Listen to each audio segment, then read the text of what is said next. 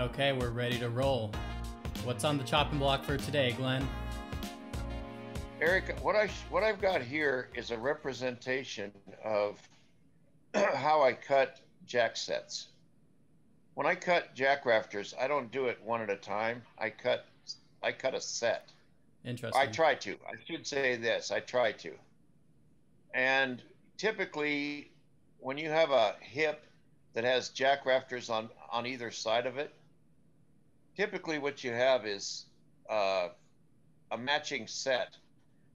You have a jack rafter on one side that's matched by a jack rafter on the other side, and usually they oppose each other. They don't have to, but a lot of times they do, and they have the opposite cut in terms of the bevel.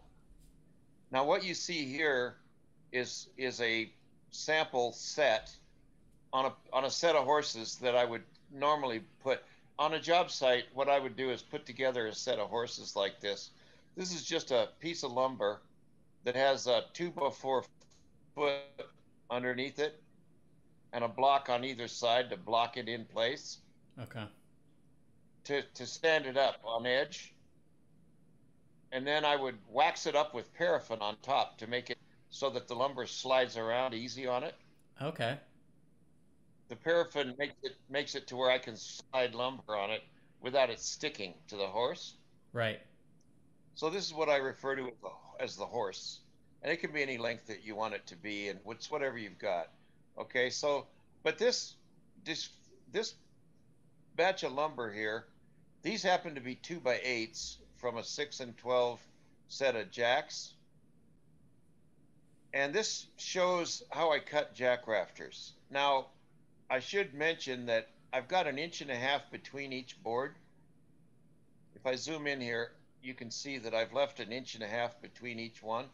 Okay, so they're pretty close Well, this together is then. this is for the purpose of illustration. Okay. In real life, they would be slid together. When you cut these things, they would be all slid together. But I separated them so you can see the pieces. Okay, now you'll notice that the longest jack on this side pairs with the shortest jack from the opposite side. But when you push your saw down that cut, it yields both this rafter and this one. Oh, okay. Okay, you see what I mean? Right. The only reason there's a space between them is because I'm trying to illustrate how, how those cuts, the opposite of one is the other one. Okay, now on a jack set, I don't worry about the crown of a rafter. So, like when we make common rafters, we always crown these. When I cut a commons, I crown them so that I put them on the horses so the crown is down. Okay. And then this seat cut, you see this seat cut that's in these rafters here, what I've got my cursor? Right. Well, that seat cut is made by a big dado saw. I got a saw with dado blades, and it's a big saw that just takes that out. So you Okay. don't have to single cut that seat cut. It's a great big saw that has you make this cut, and then you snap all these lines across this set. I snap lines across this according to the common difference. Whatever my first jack length is, I'll mark that, and I snap a line across all these boards, and then I'll put the common difference. And then I'll snap this line, and I'll snap this line, so that this pile of lumber will have lines going across it all the way across. And then I make a chipper line here, and I cut that. Got to realize these things, this set is banded together with a steel band. Okay. Okay, imagine these boards slid together and banded together so that they can't move Right. There's no wiggle. with a steel band. Yeah, they can't wiggle and they can't move. So you take your chipper and you chipper this seat cut, and then you go to the other side and you flip it over. This is why you wear out apprentices, because they have to help you flip these piles of wood over. And they only last about 2 weeks, and then you have to get another one. Oh man. Another apprentice. No, I'm joking. Some of them last longer than that. My nephew actually worked for me for a couple of years. Well, he's related. But yeah, he doesn't like me anymore. But I went through a lot of apprentices.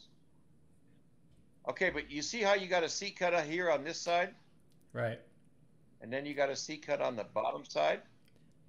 Well, obviously you can't run your saw upside down. That cut was made with this entire set flipped completely over. You make this cut, and then you flip it completely over, and then you make this other cut with the dado saw. Uh-huh.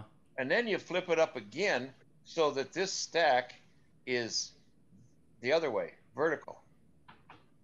Then you pop the bands and you start making these cuts. And as you make these cuts, you peel off the long one and restack it over here. Make the next cut, restack it over here. Make the next cut, restack it over here. And then when you're all done, you stick them together again and band it back up. And that is a jack set. Okay, that's really efficient. So you're killing a lot of birds with one stone. You're able to separate the long end and the short end on the opposing sides of the rafters. Not only that, but you're getting your longest and shortest out of the same piece of stock. Right. And it makes it easy to keep track of what we're doing. Not only that, but when it's banded back together in a set like this, it's much less likely that these people are going to lose these pieces. Okay. It's going to travel by forklift from your yard that you're cutting at, okay, to the house and be stuck up on top there with a great awl or some kind of a reach machine, okay, and it's going to be placed on the house in a set. That way, when you make all these sets and you put everything together and band it together in a set, you know that all those pieces are in there. Okay, and you can document that, and nobody can give you any excuses as to why they can't find any of this stuff. Same thing is true for ridge to valley fill. I do the same thing for ridge to valley fill. Here's another one. Same deal. This is ridge to valley fill, only instead of having a seat cut, I've got a chainsaw. I've got a saw with a chainsaw bar that comes off the bottom of it, and I can set it at whatever angle I want. Uh-huh. So I simply chainsaw this end, chainsaw that end, and then I cut it just like I cut a jack set. Right, and now, then quite often when it comes